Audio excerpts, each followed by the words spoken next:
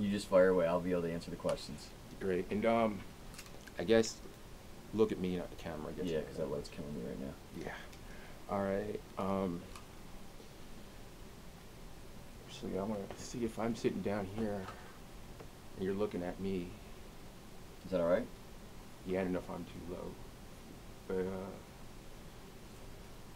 just kind of like look at this thing right here. Yeah, right there. Yeah, that looks good. Okay. All right. Or a little bit lower, a little bit lower. Yeah, try to keep that position. That'd be Okay. great. Can you tell me about the men's lacrosse event that's going to be happening tomorrow? Tomorrow's our annual Salisbury Leukemia. This is the third year of this event. I think to date we've raised in the first 2 years almost $30,000 for the local Leukemia Society.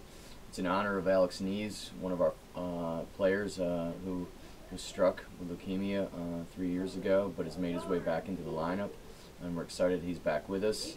But in his honor, we started this 3 seasons ago, and this will be the third one. We've been selling T-shirts on campus all week. We got a silent auction on the day of the game, and we also have the Leukemia Society there for educational purposes on the game at the game on Saturday. Wow, sounds very interesting.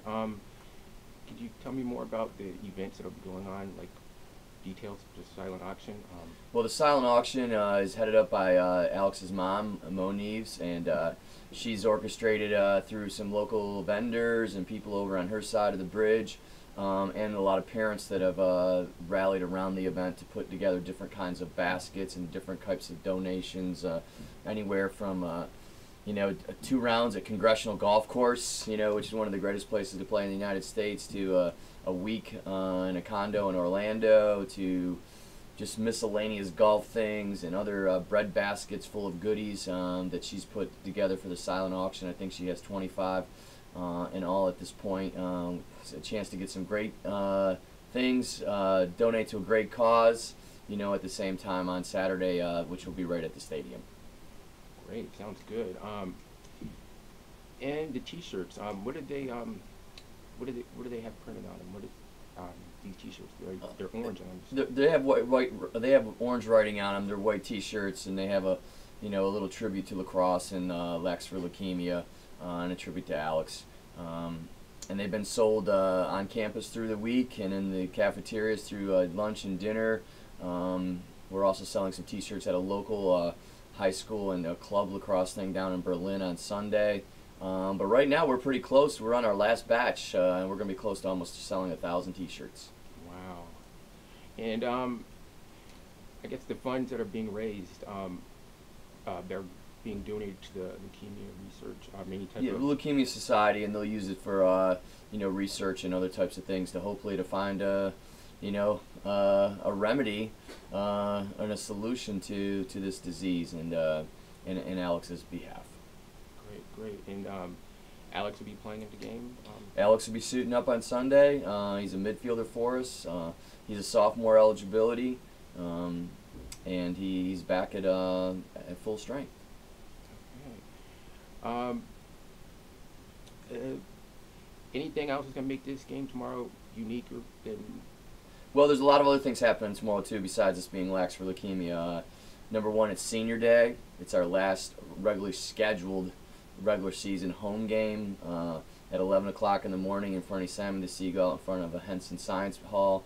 The seniors will get their portraits with their parents that we put together, and then they'll be honored right before the game, the seniors and their parents. It's also a huge conference game as we move forward and trying to capture the conference championship, what leads to an NCAA bid. This is a big game against a team who's been ranked for the first time, Mary Washington, at 16th in the country. So it's a battle. There's a lot on the line tomorrow, a lot happening, and we're excited and looking forward to tomorrow's events.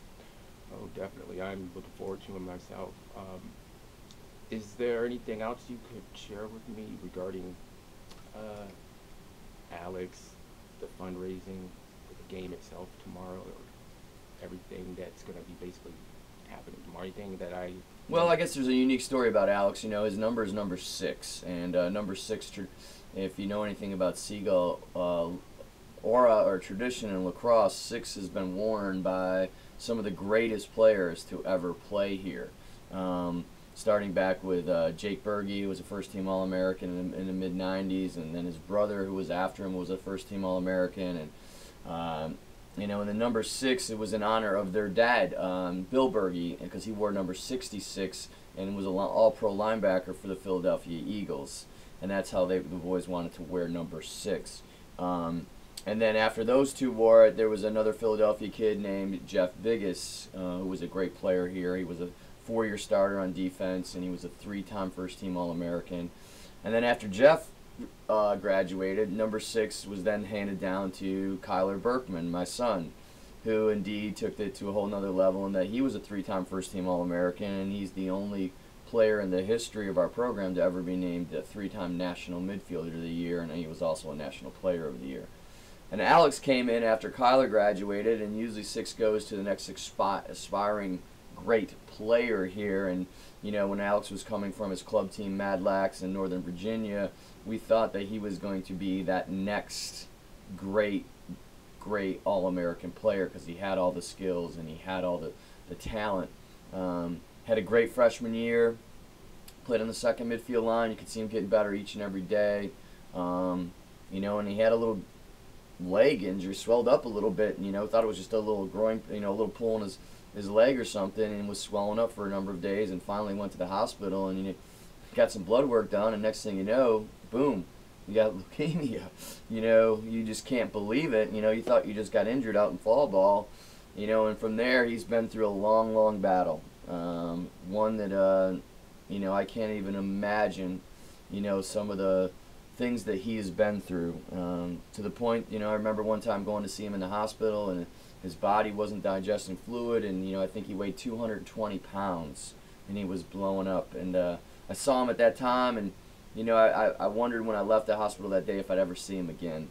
You know, he was in such bad shape. And then his body, they got the body fluid out of his body, and the next thing you know, he weighed 130 pounds. You know, just crazy things because of the treatments and the, you know, chemo and all that other stuff.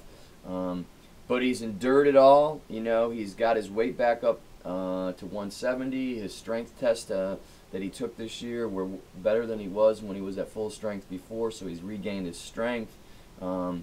His skills are getting better each day. He's still a step slow from where he was before, but he's pretty close right now, and he's continuing to improve and work hard. It's just a real success story, and he's in remission right now, and, you know, knock on wood, hopefully, you know, he'll continue to improve and keep getting better and better each and every day. Okay, see, wow.